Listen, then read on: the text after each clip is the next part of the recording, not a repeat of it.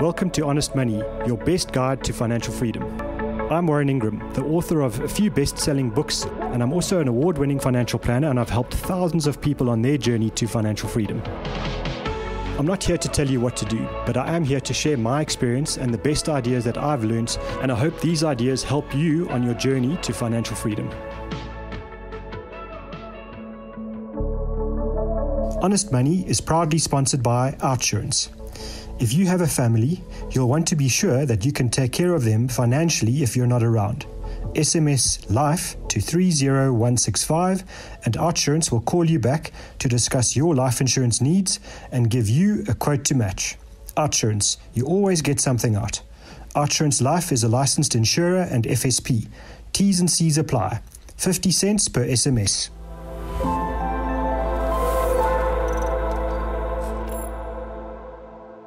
Welcome to Honest Money. Today is a really interesting recording because we're going to talk about a topic that's quite controversial sometimes, and it's about life insurance. And it's one of those things that we get told all the time that we need. You know, when I've studied this in my courses as a financial planner, I've studied that I do need it. But it's always a difficult one because we're talking about dying. I mean, that's really when it's going to come about. And so none of us like to think about death, or we're talking about disability. And it's all really tough stuff to think about. And as human beings, I guess we're programmed to think about the positive and not the negative. So we shy away from the stuff. That doesn't mean that it's not important. I think it is very important.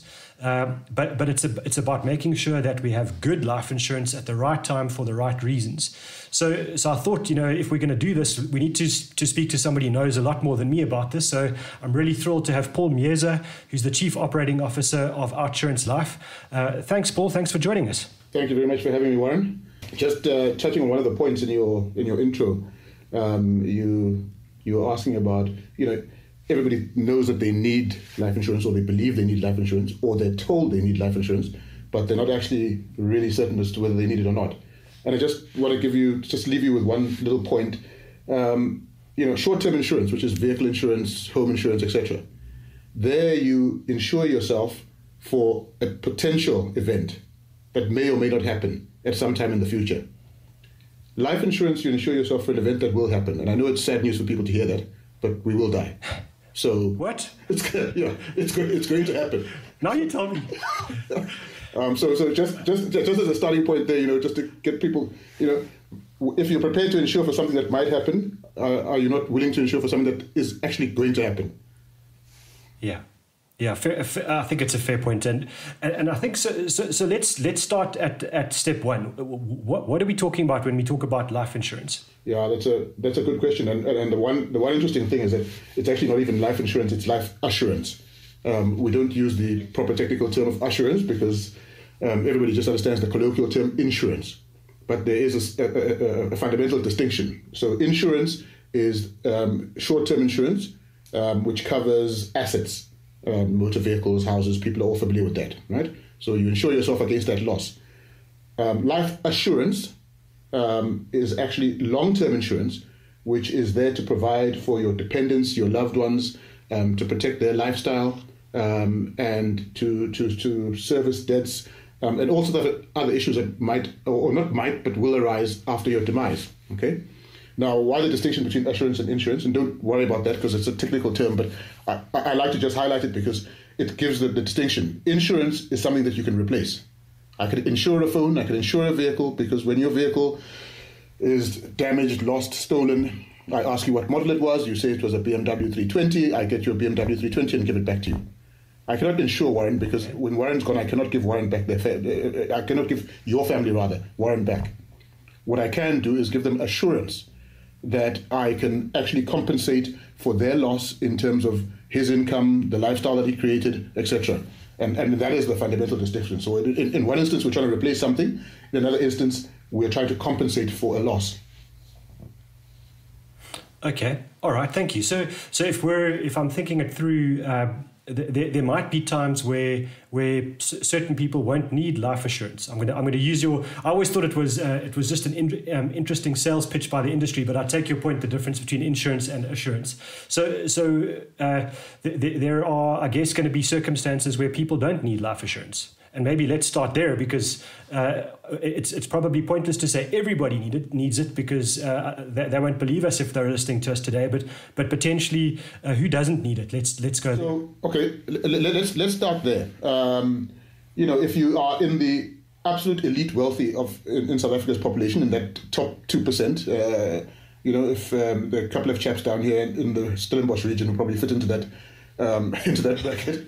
But so if you're in that bracket, well, you can argue that you don't need life assurance. Alternatively, the one big mistake that people often make is young people tell you, I don't need life assurance, I don't have any dependents, etc.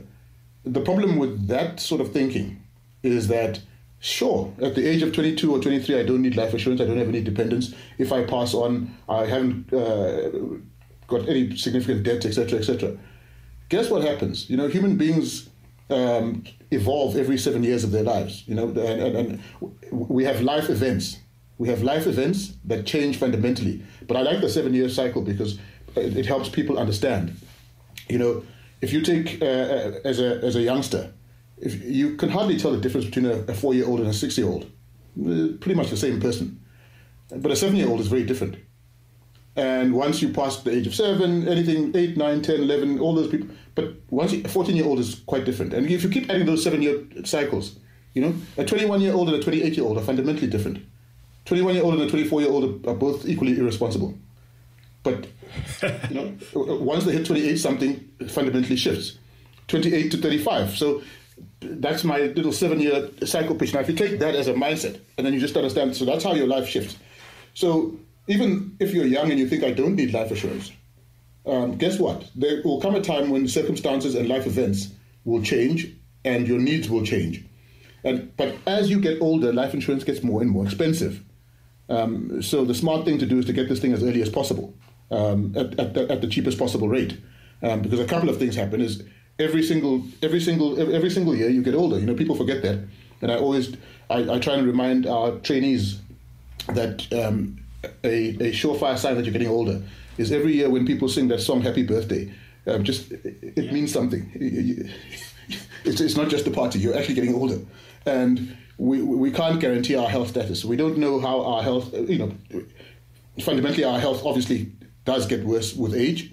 If we're fortunate, we stay in good health. But those are the things to bear in mind. So, saying who doesn't need it, it's a very, very difficult question to answer, because if you look at the life assurance gap in South Africa, for argument's sake, it's estimated that it's close to R1 trillion in terms of the gap. Now, what is a life assurance gap? That means the cover that people actually need versus the cover that they actually have.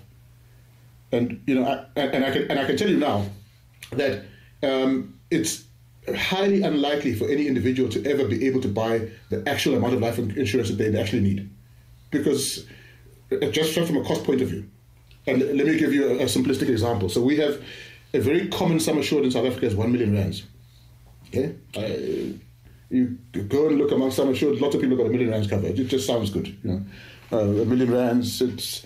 But now you break it down. You take a young family of 4, and let's make it even modest. And let's say that they have monthly expenses of around about 30,000 rands for this family of 4. So they take out 1 million rands life cover. Before 3.5 years is up, that family is destitute. Because that's all they had. Yeah, that's it. So that 1 million rands actually is quite insignificant in terms of their cover. So let me touch on the important. So what are the important things to determine whether you need life cover or not? There are 2 things. One is called the replacement ratio, and I'll break that down. So it's not replacement ratio and time horizon. And replacement ratio simply means, what am I trying to replace? In this case, it's income, right? How much money do I need to replace it? And the time horizon is, how long do I need to replace this money for? The idea of not needing cover comes from a belief that you have lots of money. That's why the 1 million rand sounds great, because it sounds like a big number. It's not. It's a minuscule number, right? It's for the same reason that people think, for argument's sake, global sports stars earn a fortune. Yes, they do. They earn big numbers, but for a very short career. And then they have to replace that income over long periods of time. You take a young Premier League English footballer who, and I think back in the late 90s, this guy comes to the fore, and he comes to the fore as sort of 20-year-old.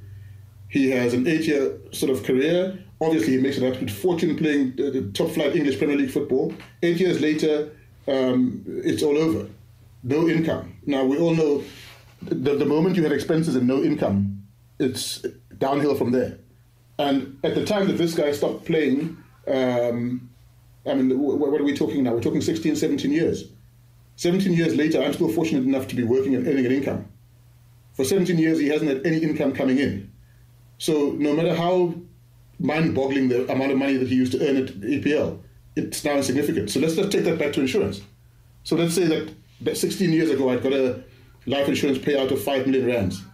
16 years later, this comes back to my point that very few of us will ever actually be able to buy and afford the cover that we actually need. But we need to try and close that gap as much as possible, right? So how do you determine what cover you need? It's very simplistically, for the average guy on the street, just sit down and say, what does my family live on every month? How much are my kids' school fees, right? And then fundamentally, if I pass on, do I still want my kids to go to school? Hopefully the answer is yes. You know, if you don't want your kids to go to school, then so back to your issue of who doesn't need life cover. Well, if you hate your family, that's also fine. but if you want your kids to go to school, so simple. How much do I pay now for their education? Add some inflation.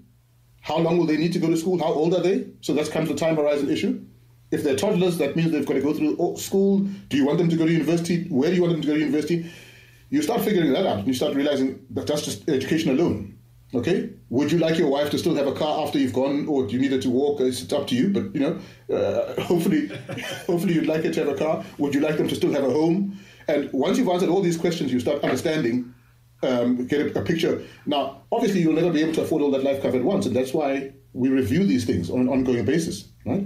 Yeah, and that's my concern, is that you're creating a huge number if you try and insure all of that as early as possible. And you can't do it all at once. You can't do it all at once, and that's why the life stage events are important, because you then are able to match the cover that you buy to your circumstances at the time, you know?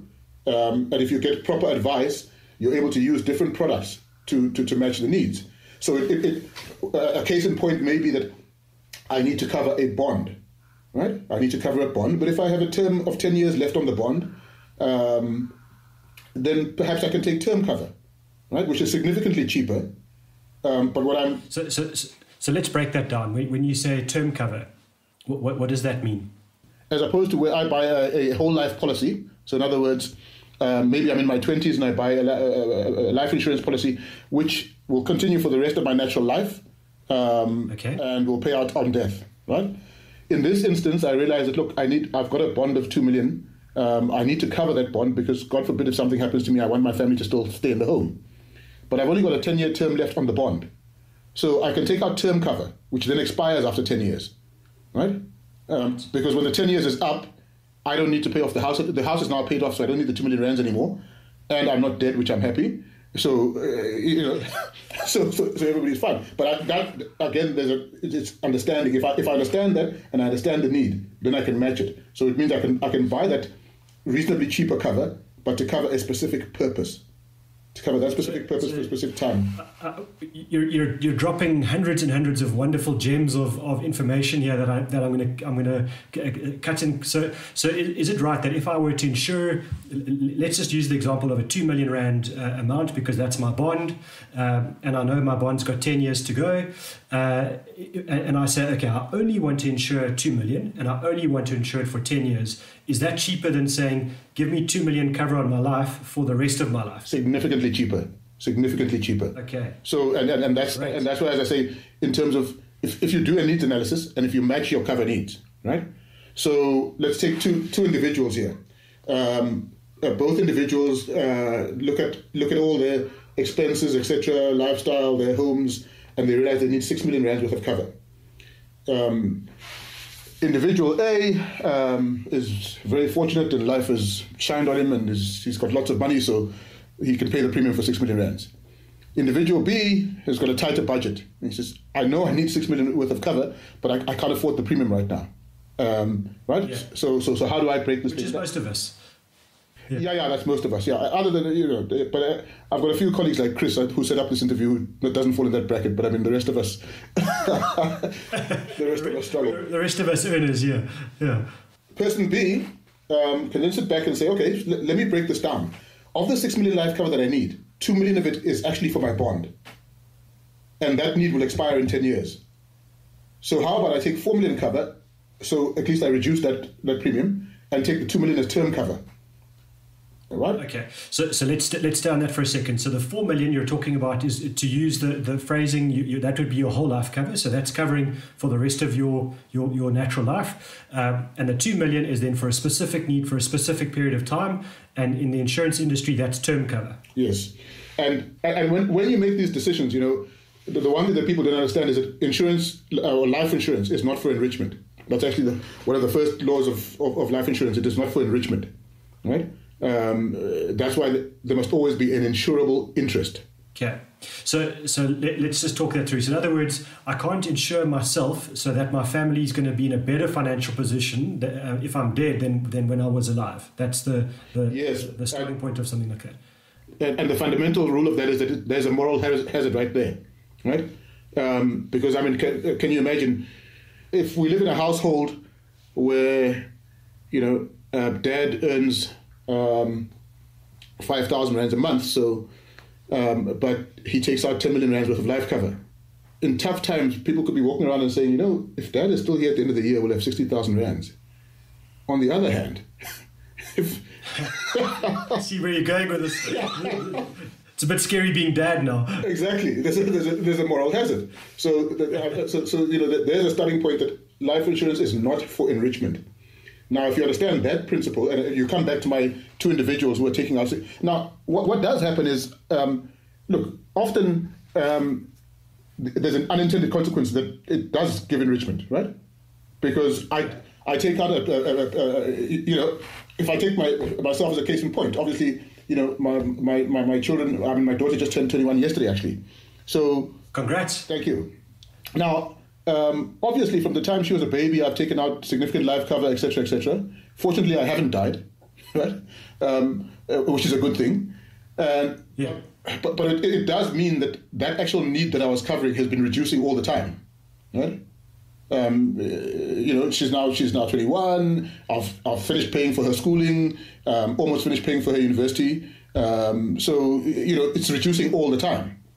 So yeah. So the unintended consequences is that at some stage, when I do pass away, then they will just get a lump sum of money and the debts will all be gone, and then they will get enriched. But that wasn't the intention. So on day one, when you took out the insurance, that wasn't the purpose. So it could be almost a lucky accident for the family, not for you, I guess. But, exactly. But and that's okay. So there wouldn't be a problem then with the insurance company saying no, we're not paying out. No, not at all. Not at all. No, not at all. Not at all. So then you see, at the time of taking the cover, there needs to be an insurable interest. Right? Okay. And insurable interest means, what are you trying to replace? Is it commensurate? I cannot apply for 10 million rands of cover if I earn 60,000 rands a year. The risk is just not commensurate, right? So, but the reason that I was going along these lines is I was coming down to how you select what you actually need to cover. So, if you understand that this thing is not for enrichment, and back to my 6 million example, and you just want to cover that 2 million bond, well, then take term cover. Because when that need has fallen away, you've covered the thing, and the need has fallen away. So very, very, very much in line with short-term insurance. I mean, you insure your car on a month-by-month basis for a short-term basis. If you sell your car and decide to Uber, you will stop paying short-term insurance. So I like that. I think that's a real tip from the inside of the industry, not one I've actually even heard of before.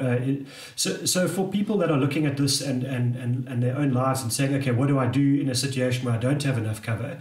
If I try to summarize, step one would be the most important things. So for me, as you say, if you've got a house that's got a bond and you want your family to have a place to stay, then make sure that you've covered it. At the very least, you've covered the debt, so that if you pass away, the family at least live in a house. They're not forced to move, and then potentially the rest of the debts of the family. So if you've got car debt, credit card debt, etc., try and make sure you've covered that.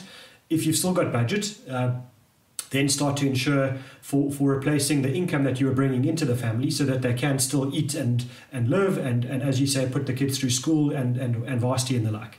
So if we had an order of priority, would that be a fair sort of summary? It's a fair summary, and the only caveat there is that just as a starting point, I've talked about the term cover now, and remember that's just a budgeting issue, it's affordability.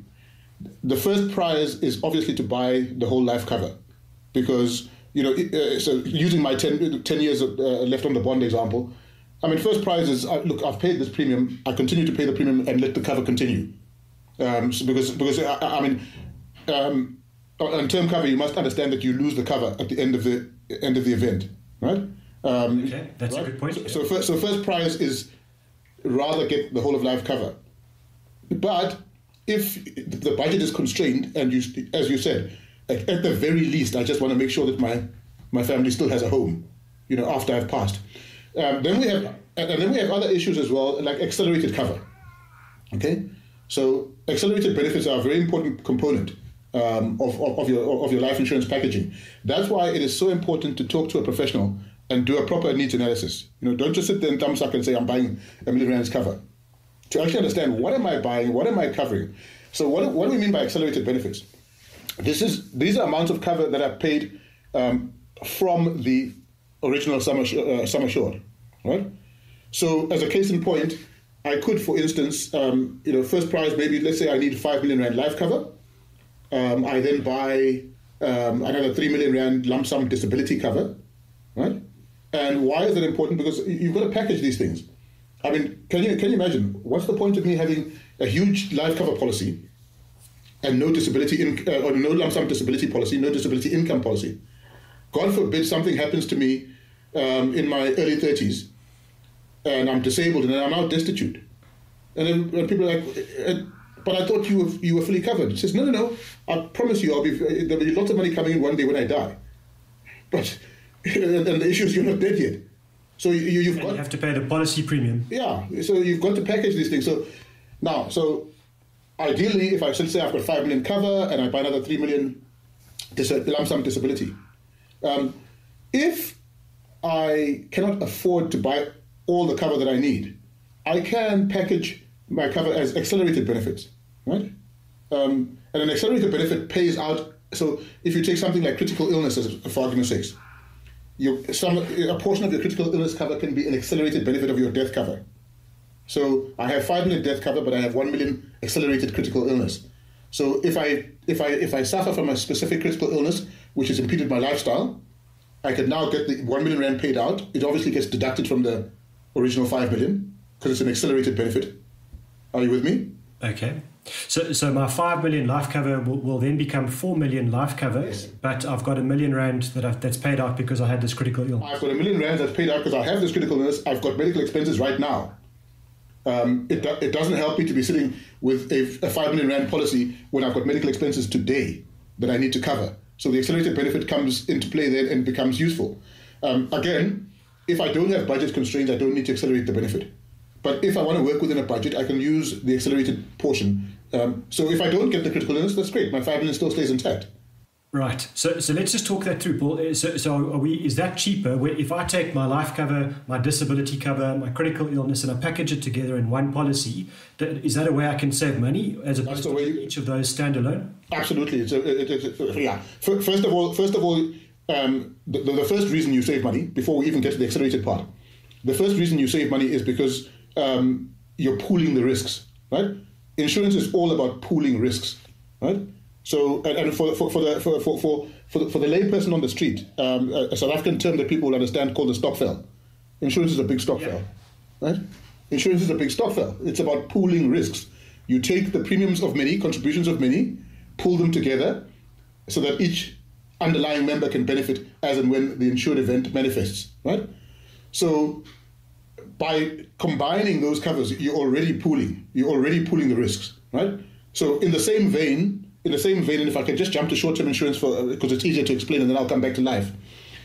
In the same vein that if you go and insure your vehicle, one vehicle with an insurer, you pay a significant premium for that one vehicle. When you insure 3 vehicles plus your home plus all other assets, you'll see your premium drop significantly. And the reason your premiums drop significantly is because the probability of you crashing your car at 8 a.m. this morning while your wife crashes it somewhere else, crashes your other car somewhere else at 10 past 8, and your daughter crashes the car at 8:15 somewhere else is very slim, right? Because suddenly you've spread the risk, right? You've spread the risk. Whenever you insure one asset, the risk is concentrated. So likewise, if I apply for just pure life cover, the insurer is just insuring my life, so they assess my age, health factors, etc., and determine my premium. Okay, and that's all they're covering. So that's the risk factor. If Paul dies, Paul now suddenly adds lump sum disability. Now there are two aggregated risk factors. You know, Paul, we might pay if Paul dies, but we might pay if he gets disabled. The probability of both of them happening, within a short space of time is slim. Paul now adds critical illness. So the more things I add, the more I spread the risk. So the premium gets aggregated. But then, as I said, if you then accelerate the benefit, in other words, now you're packaging it under one cover umbrella. And the thought process there is, okay, so I've taken 10 million rands worth of cover. I really, really don't want to cover critical illness, but I can't afford to add another 2 million of critical illness. Let me package it within the 10 million. So that if I have a critical illness, deduct the 2 million from my 10 million cover, because my need will suddenly change. I'll suddenly have a desperate need for that 2 million because of my medical expenses, because of my situation then. If I don't have a critical illness, that need won't arise, and that's fine. Then I keep my 10 million. So that's a great money saver again. So now we've got two. We've got the accelerated, if we need it, package your insurances together, and don't forget about term cover if you can't afford the whole of life. The one thing that always bothers me with insurance is, I go and let's say we use your 10 million rand example. So I speak to someone, they say, right, you need 10 million rand. So I say, okay, great. Then they tell me I have to go off to go and get tests. And that bothers me because it's an issue, it's a hassle. Why am I doing this? What's the point of these medical tests that I've got to go through? What are they trying to find out from me? Okay, so remember I said that insurance is about pooling risks, right? Yeah. So we have pooled a whole lot of risks together. You pool a whole lot of risks together for the benefit. So you take the premiums from everybody for everybody's benefit. So we all belong to a club. The moment you join this thing, and that's why I use the Stokvel as an example, we are now all belong to the club and we're all contributing to the club. Right? In order for all of us and for this thing to be sustainable, right? In order for this thing to be sustainable, it means that we must have enough reserves in the pool and we must match the risk to the benefit and to the contributions, right? So now bear in mind that as we all join in the club, we all join at different ages, right? So the younger people have cheaper premiums because their risk because of the significantly reduced risk, right? Older people obviously have a greater risk of mortality and therefore they have a higher premium. Now, if you don't underwrite, because what you're talking about, the risk selection is called underwriting. So underwriting starts with, please tell me how old you are, please tell me who you are, please tell me where you live, okay? Please tell me your habits. If I smoke or if I don't smoke. Smoke, don't smoke. If you belong to a violent gang, these are all factors that need to come into play. Because if I say to everybody, come into the pool, you all pay a flat 200 rands premium into the pool, and don't worry, if anybody dies, we'll pay out 2 million rands to everybody. That pool will be decimated in no time, because if I do smoke and I belong to a violent gang and do all these, I'm going to claim up front. So what you're describing as underwriting is purely risk selection. The medical tests and any questions that underwriters ask are not there to penalize anybody. They're not there to penalize anybody. They're actually there to protect the pool. It's there to protect the pool. And to ensure that everybody is paying a premium that's commensurate with their risk.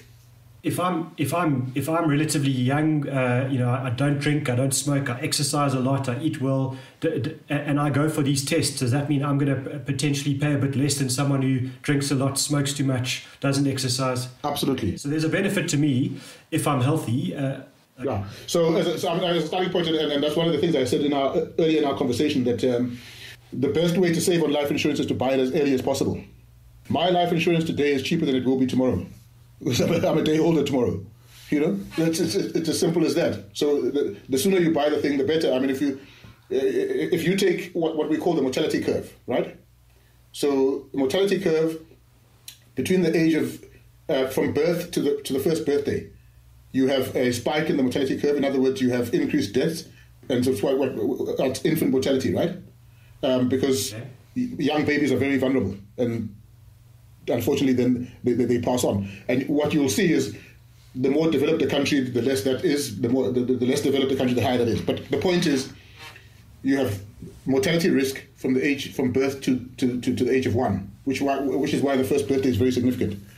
When the child hits the first birthday, from the first birthday to the 18th birthday, the chances of that child making it to the 18th birthday increase exponentially after. All things being equal, nothing's going to happen to that child. Okay. Other than a random event, accident, whatever. But if they pass their first birthday, they're getting to 18, generally, right? Anomaly comes in the mortality curve between 18 and around about, it used to be 18 and 23, but now it's moving up to like 18 and 25. So where we suddenly see an increase in mortality, and we refer to that in life insurance as the accident hump, okay? It's called the accident hump. People shouldn't be dying, but they are, because at the age of 18, they get a driver's license, they find out that alcohol is... Drinking. They start drinking. Every day is New Year's Eve, and so so we have that accident hump. Once they hit what used to be 23 and now we're shifting it to 25, then again the mortality curve flattens. From there to 60, it should be smooth sailing. Okay. Then after 60, the mortality curve climbs again. So therein lies your rating, right? Therein lies your rating, your risk rating. So the sooner you get into this thing, the better. Then when I ask you about family history, it's because genetics. Unfortunately, genetics is a big player in future health. So when I'm asking family history, I'm not trying to penalize you. I'm just trying to understand your genetic profile and your susceptibility, because the better the profile, the better the premium will be, right? And the medical tests, as you say, for you can only benefit from being healthier and therefore getting a better premium. And it's also to accommodate, and those tests help us to accommodate people with medical conditions. Because if we didn't send people for medical tests, we simply say, health questionnaire, are you healthy? A person says, for argument's sake, I have diabetes. What do you then do as an underwriter? Because I need to know the severity of your diabetes. I want to help you. I want to accommodate you. I want to be able to insure you. But without sufficient information, I will not be able to insure you. So those medical tests help us to insure a huge amount of the population that we would otherwise not be able to insure. Because you then say, I have blood pressure. We say, sure, go for a medical test, you come back, we get the history that you've got controlled blood pressure, you're on medication, everything's fine, and we give you standard rates. Suddenly we can insure you because we've got the information. Or you've had blood pressure for a long time and it's elevated, at least we can insure you with a loading, but you can still be insured, right? And the loading is simply that means that you're going to pay a premium. So the medical testing actually helps people out. If you're young and super healthy, good for you because you get a cheaper premium. If you have a medical condition, the medical testing helps us to ascertain your medical condition and give you a premium and still insure you. And only in the really, really rare situations where, unfortunately, you find that somebody is uninsurable, but those are rare situations. But it is not there to penalize anybody. So for me, the bottom line here is don't begrudge it, because if you are healthy, you're gonna make a saving, and if you're not that healthy, at least you will be insured if they have the tests, and most of the time you'll still get cover. You might have to pay a bit more, but you'll get cover. So you've talked a lot about doing it early, but I'm guessing that you're not going to take cover, let's say, at age 23 and never look at it again. Like everything in life, you need to review as you go. When do we review our life insurance? I mean, is it something I can just fire and forget, or do I need to look at this daily, weekly? What's the story? No, it's a excellent question. So, it's planning ahead. So using the example, starting early. So at 23, you're buying cover at 23, and you're probably buying cover at that stage, which theoretically you don't need, but you're thinking ahead because you understand that you will need cover. So it's very sensible to get cover as cheap as possible that I'm going to need anyway. at some stage. Now, obviously, if you're like most people, at 23, you're not going to be able to afford lots and lots of life cover because hopefully you're just starting out, right? But at least you've made inroads, right? You've taken that first step, whatever that may be. Maybe it's $500,000 cover, maybe it's 400,000 cover, whatever it is. But you've made that first step, and you've bought that first step at a very cheap premium. Now, back to your question of then how do I maintain this thing? So, let's use a cricketing analogy. You build an innings, and you build an innings. You can't just stand there for 20 overs doing nothing in the hope that in the 21st over you're just going to hit every ball for 6, right? You build your innings by getting singles here, 2 runs here, single there, 2 runs there, and you build up your innings. The next thing you know, you've hit a century, right? So, likewise, the 23-year-old buys some cover at that stage. The 23-year-old then buys his first flat or whatever it is, and he suddenly realizes, my needs have grown, and he buys additional cover. He gets married, and he suddenly realizes, I've actually got more responsibility than just myself. And then he adds his cover. So life stage events. Every time you have a baby, every time you get married, every time you buy a new asset, every time. So these are all fundamental life stage events. Ideally, however, you should look at this thing every year. Ideally, you should just review it. I'm not saying you must buy new cover every year, but just review your circumstances. Where do I stand? What are my needs? What are my responsibilities? My debt situation. Have I got increased debt? Have I got reduced debt? So just so you understand your roadmap on an annual basis, that's what you should be doing. So that doesn't mean I have to go and have a batch of medical tests every year. We're talking about looking at numbers. We're looking at a review rather than... That's right. Okay, great. So I like that. That's very practical. I'm looking at our time, and I'm conscious that we're having a much more interesting conversation about life assurance than I ever thought we would. So thanks, Paul. You're teaching me as I go here. I think it's one of those things when we look at this personally, and it's not a question to you. I guess it's a comment from me, but talking to young people, they're always looking at the big shiny thing. So in other words, if they've got R1,000 excess in their budget, they typically want to save or invest it because that's exciting and the money can grow and the money can make money babies. And for me, it's always a hard conversation because I think you're right. When I look at life insurance, it's not fun. It's not a great topic to talk about, but that doesn't mean it's not necessary. And if I were to prioritize, if I'm talking to someone young, I'd be saying to them, okay, so that R1,000, let's make sure at least that you've got life insurance to cover the debts that you've got. If you don't have any dependents, etc., let's make sure that money is well used first. Saving and building for financial independence is critical. It is important. Yes. There are possibly other things that are more important. And for me, this has always been one where I think it's a trade-off. Life is always going to be about trade-offs. It's about making the best use of your limited resources, and all of us have limited resources, except your neighbours down there in Stellenbosch, Paul. And so for the rest of us, it's about saying, okay, cover the most important things, cover your debts, cover your dependents if you've got dependents, make sure that you've got some life assurance. Then you can start to do some trade-offs. No problem. But the important thing is if you keep earning, you keep growing your earnings, that potentially you might be able to cover more and more of your life. And I think that's the trade-off here. Don't give up on the investments or give up on the life cover. It's about a combination of the two and getting the right balance at the right stage of life. That is exactly it. It's all about building blocks. Now, and you're spot on. Obviously, you want to invest, you want to create wealth, but you've got to follow a logical progression in doing things, right? So, let's just take a youngster starting work in this country of modest means. You start, the smallest kind of policy that you can buy is a funeral policy, for argument's sake. Now, why do people buy funeral policies? Well, you buy a funeral policy because when you're passed, somebody needs to bury you. And depending on your culture, there needs to be a decent burial, etc., etc. Now, can you imagine, it's fundamental. If I start working and I need to be able to ensure that if something happens to me, I can be buried and I will not be a burden to anybody else. Okay? Right? With my first paycheck, the first thing I did was I put it in a funeral policy to cover my mother's life, because I now knew that you are now employed. Should something happen to your mother, everybody will say, okay, son, would you bury her? And can you imagine if I say, can we wait for 6 paydays? Yeah, that's not going to work. If I can the morgue just keep the body for a little while, because you need to be able to do this thing now. So and so in building blocks, so that you start with that and you tick things off. So now, if I've got a funeral policy for argument's sake, I've taken the easiest and softest step, but at least I know if something happens to me, I will be buried. Done, ticked off, right? Then my next issue is, okay, if I pass on, now if I have some dependents and people I look after, will they be looked after? Buy some life cover, ticked off.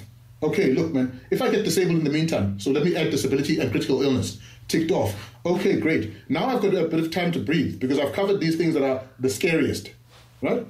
So now I can start, let me now invest, let me now start creating wealth. So that's the logical progression. That's the logical progression. I mean, you take care of the fundamentals first. You don't go out and buy fancy stuff when you haven't got a roof over your head, right? So cover the basics first and build up with these blocks. And that's how your portfolio is created. You tick off each and every need, and then you have the luxury of being able to invest and accumulate wealth. And it's very similar to, from a short-term insurance perspective as well. When trying to advise people, do not insure things that you can easily replace. Right? And it's amazing. I get calls all the time, people trying to get me to insure all sorts of weird. But why would I do that? You insure things that, if this event occurs in your life, it's going to be catastrophic. This is going to be a major setback. Okay, but something that you can buy out of pocket, you don't insure. I think we're out of time, Paul. I mean, it's been a fascinating conversation, and thanks very much for giving us all these insider tips and the building blocks. I must say, I was hoping to find lots of areas of disagreement with you, but I think we've got a lot of consensus there. And so I guess this is Honest Money, and that was an honest show from inside the insurance company, looking out as to what we can do when we're buying our insurances and why we need it. And so, Paul Mieza, thanks very much. That was a great show. Thank you very much, Warren. Thank you for listening to Honest Money. If you have any questions, you're welcome to reach out to me on Twitter. My handle is @WarrenIngram. Don't forget to subscribe. We're on Spotify and Apple Podcast. Chat soon. Honest Money was proudly brought to you by OUTsurance. OUTsurance hopes you enjoyed today's discussion about life insurance. Remember, you can SMS LIFE to 30165 for a callback.